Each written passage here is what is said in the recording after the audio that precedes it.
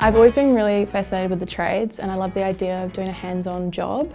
And I think the trades is a career that you're always going to need. Having something that's useful for everyone, including myself, and would save me money and make money, I just think is a great career. It's opened other passions too. Like, I always knew that I was interested in the practical side of things, but now I've realised that I'm actually really passionate about all of the in-betweens and all of the science behind it, things that I didn't know that I was actually going to be fascinated by.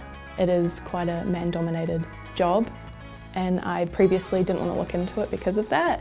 It's actually been really nice. Everyone's been so supportive. I don't feel like I'm the odd one out or anything like that. They're just a different gender. Like, you're not going to be treated differently. No one's going to look at you differently. You're going to achieve the same things. You can do the same things as a guy. Yeah, it's quite empowering when I look around and I realise that I can do everything that these guys can do. Like, the passion is here, and I didn't expect that. I thought it would be, you know, I need to study before I get an apprenticeship, but now I'm really enjoying every second of it. And it's not just a, you know, time filler. It's something that I want to do.